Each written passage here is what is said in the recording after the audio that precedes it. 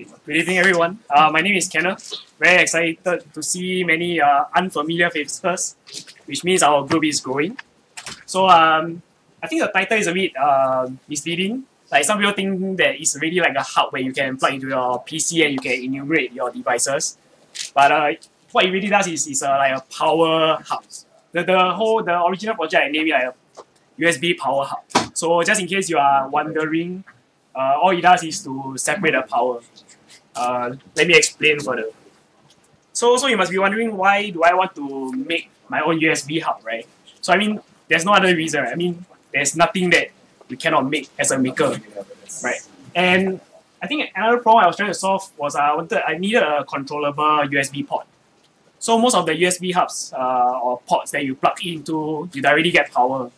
But I wanted a way to turn on and off the power for various reasons. And the hub has a dual power option as well. You can plug in a normal micro USB, or you can plug in a barrel jack. Then I think this is the second or the third PCB that I'm designing. So doing a project like this allows me to gain more experience. And the last one is really what resonates with me. It's way more fun to build one yourself than to buy one. And it's much easier to buy a USB hub in the market than something that you are building. So yeah. So this is how the USB power hub looks like. So you have the DC barrel jack, you have the micro USB input, and you get 4 ports.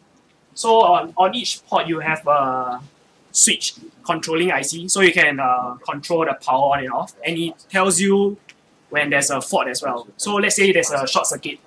You can actually tap one of the pins to your Arduino and you can monitor the port itself. So you know that there's something wrong with your circuitry. And it also has protection. So if there's a short, there will be no power supply. So it's really like I know it works and I know it's safe. Some of the cheap ones that you buy, you will be surprised what they actually have inside. They basically have nothing. Okay, so I also designed a 3D printed casing. So what I did over here is somewhere in March 2015 I designed the first version. Then I always wanted to do more with the USB hub. But the one problem that I faced is I couldn't charge the Apple product because they did some stuff on the data line, so I couldn't do the charging. So I went to read up from Adafruit, and Adafruit sells this really popular product called Minty Boost. You guys have seen they place it in the tin can. So Lady Ada came up with a solution where all you have to do is to put like a 75K and a 50K resistor across the data lines, and you will be able to get around 2 volts on each of the line.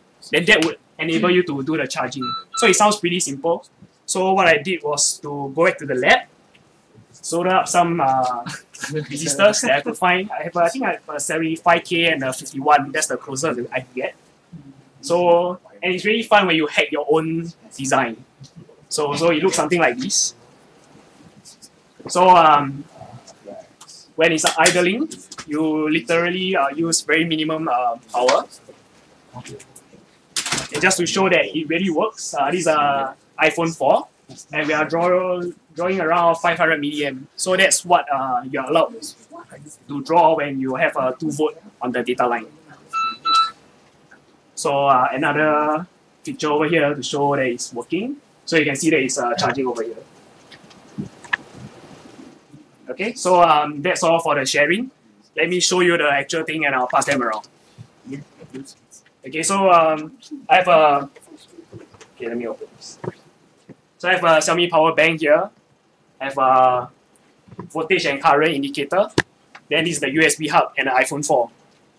So if you look at the back over here, the resistors are here on the second port. Okay, so I'll first power on the USB hub, then I'll plug it in, and let's see whether it works or not.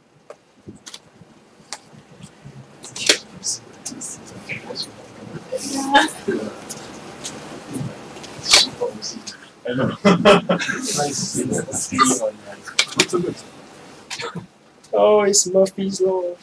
The power bank died. Hold on 1 second. I got a power bank here. Oh, that's nice. Too much Pokemon Go. It's always the Pokemon. Always the Pokemon.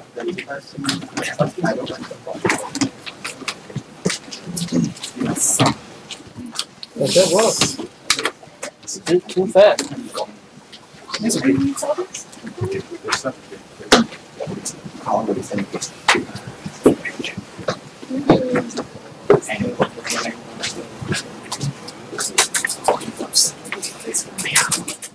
Okay, so the power hub is power on now. Let me just plug into the second port.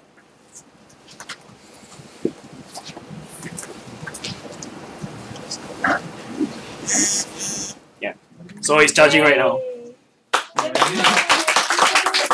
So I'll pass it around, just don't charge your own device. And yeah, just keep the iPhone for it. Yeah, that's all for my lightning talk. If you guys have never tried a lightning talk, I recommend you to have one and give it a try and share your project with us.